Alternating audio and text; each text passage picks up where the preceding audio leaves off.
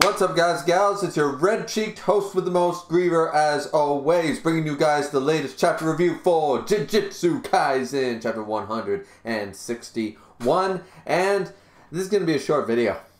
I don't even know if I can push this thing to 10 fucking minutes, to be perfectly honest with you. And I'll tell you why. I don't care. I do not care what happened in, like, the first half, not even the first half, but, like, 3/4 of this chapter. Like, the beginning of the chapter, we were supposed to be, boom, we're already into the Kaisen game, we're into the barrier, let's go.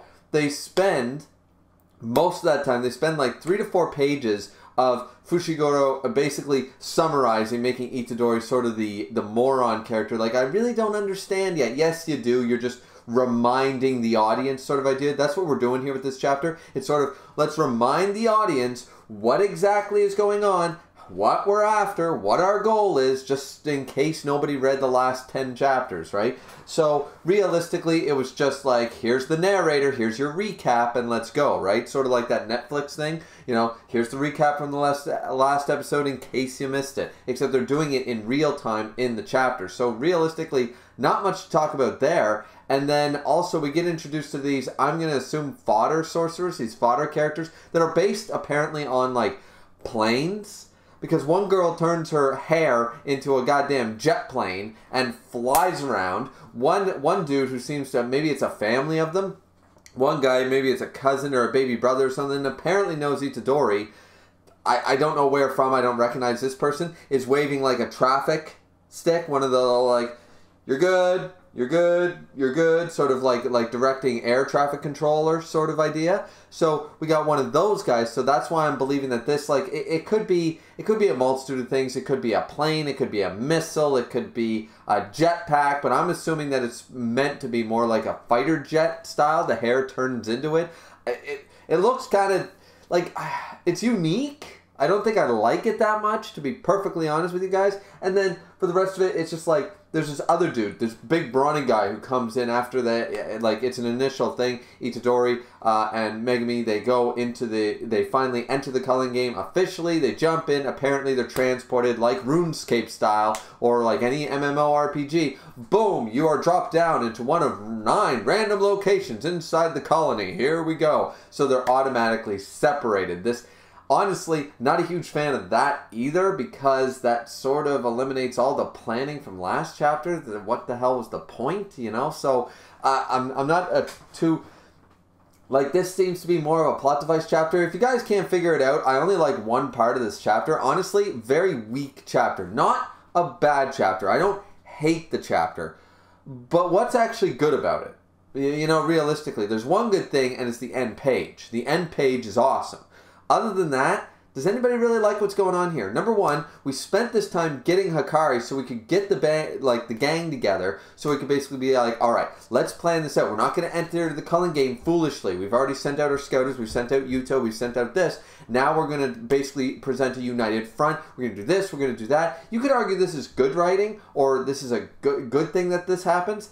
I don't think so, because they willingly said, okay, like, we're going to delve into these groups, we're going to do pairs, instead of a whole group going to one colony, we're going to split up into pairs, we're going to work together so that we can easily, like, manage this situation, right?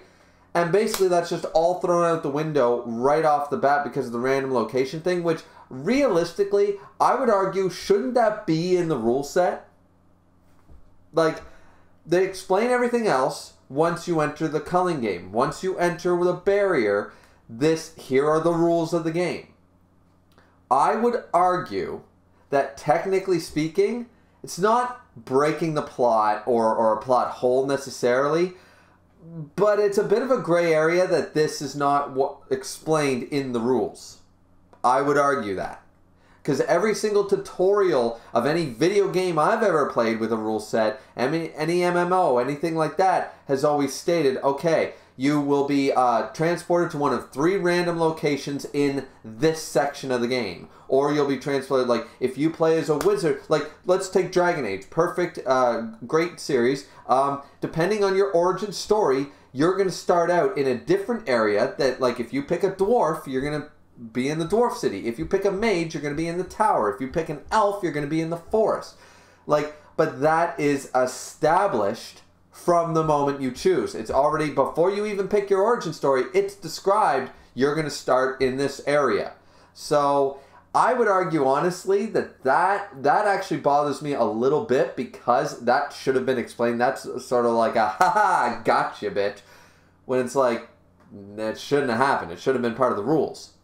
And the second part that's problematic about this whole, they both enter the culling game, they get transported, Yuji has to fight the aircraft crew, and then Megumi has to fight this, Fushiguro has to fight this, this weird, like, sort of girl, I guess. She's got like pigtails or whatever. Anyway, her name's Remy apparently, and she's looking for a knight in shining armor, and Fushiguro's like, I got no time for you, sort of idea. Makes a deal with her that she has to help him find out like where everybody is, sort of idea. It's like, well, fine, I won't kill you, but you know, I need your help, like blah blah blah. So they strike a really easy, quick deal because she knows she has no options.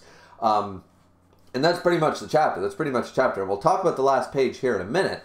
It's just that overall, like the second problem, so let's go into the second problem, then we'll talk about the last page, and that's going to be the review, to be perfectly honest with you, because I didn't really care for the chapter. Like we've had, ever since the Maki thing, we've had this setup to enter this from a position of strength as best that they can make their situation out to be, and all these rules are explained, all these additional rules, all this sort of, okay, we need tactics, we need this, we need that, just for it to be all thrown out. I already explained that problem. The second problem is, this is used to just extend an unnecessary plot, in my opinion.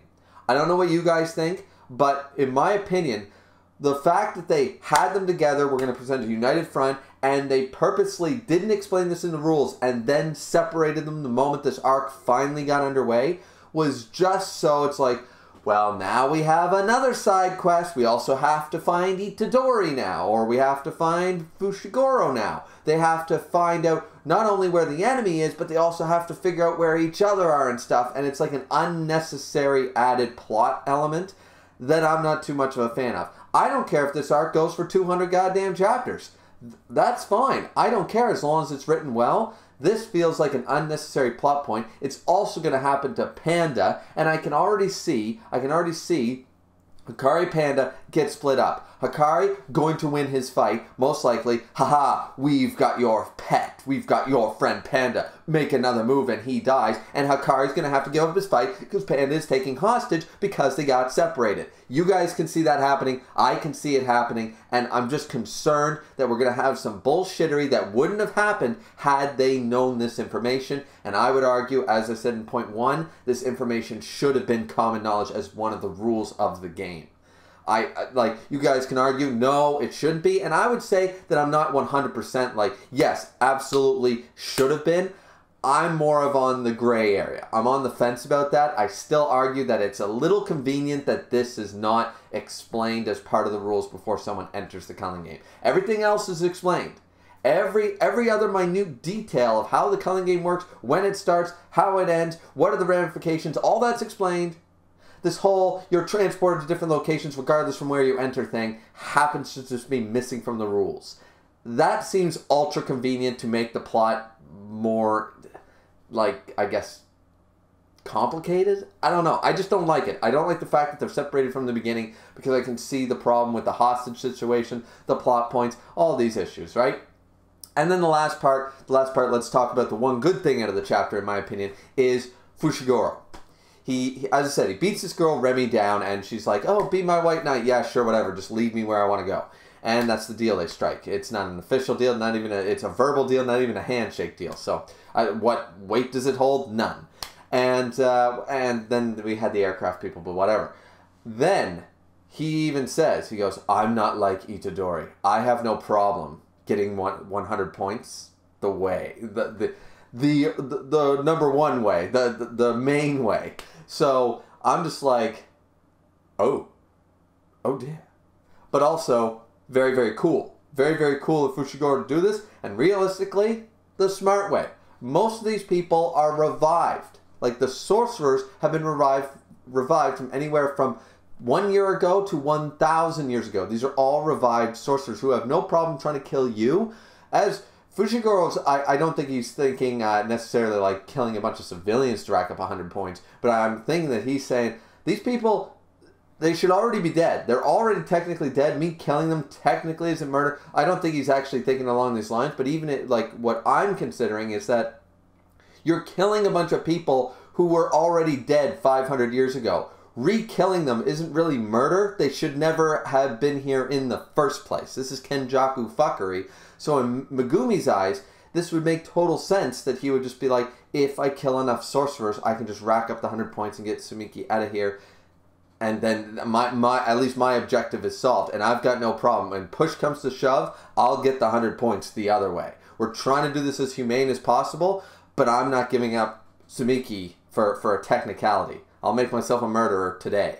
You know, he's got no qualms about that. I respect him for it. He says he's not like Itadori in that way. Very, very good to point that out for the audience and stuff. This was a great page. And as I said, I don't think he's even thinking the way that I'm explaining it. That it's like, well, most of the sorcerers, because he's not going to go out and murder civilians. You know, Fushigoro's going to fight other sorcerers. The majority of them, we can assume, are brought back by Kenjaku due to contract and stuff. They're already dead. So killing them again, I mean, that's just, like, they shouldn't be alive anyway. So that's sort of like a bit of a gray area you could argue, but I think it's pretty black and white that, like, that's not really murder. They shouldn't even be alive in the first place. So if he wants to rack up 100 points doing that, I'm totally on board with him. But as I said before, even though I'm trying to justify that, I don't even think that's where his head's at. He's not even thinking it that way. He's just like, I don't care if they are 17 years old, born 17 years ago and still alive today. I don't care. I'll get my 100 points one way or another, regardless who I have to kill. Is his tunnel vision mindset, and I think that's really badass. I think that's really fucking cool. I think that Fushiguro actually saved this chapter from, in my opinion, being a bad chapter overall, just for plot points and realistically not doing anything. Other than like sort of backtracking from the end of the last chapter just for us to get finally into the Culling game by the end of this chapter. It's like, okay, you know, a little bit of that. I think he saves this chapter from being just overall not a good chapter.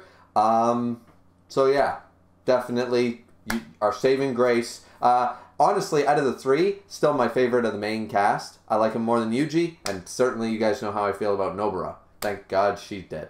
So anyways, that being the case, that's the end of the review. What did you guys think? This might be controversial. Some of you might have really liked this chapter. I didn't. But what did you guys think? And tell me how I'm wrong about the rules and blah, blah, blah. Let me know all that stuff because I have a comment section down below for it. But if you're going to tell me I'm wrong, at least have the courtesy to tell me why. If you disagree with any of my points, just don't say you're wrong, period. And some of you don't even use periods because I don't know. And then just that's it. Like, no. Explain your point to me so I can go, okay, maybe I can get a new perspective on it and maybe it's not as bad as I initially thought. I can't learn your guys' perspective if you don't explain it. So that being the case, though, don't forget to subscribe, comment, like, and the fourth most important thing, as always, is to drink responsibly, as always, as your host with the most, Griever, always does. And we will see you guys back here, not next week, apparently we're on break, but you guys will definitely see me back here for chapter 162 when that chapter drops. Have a good one, everyone. See you next time.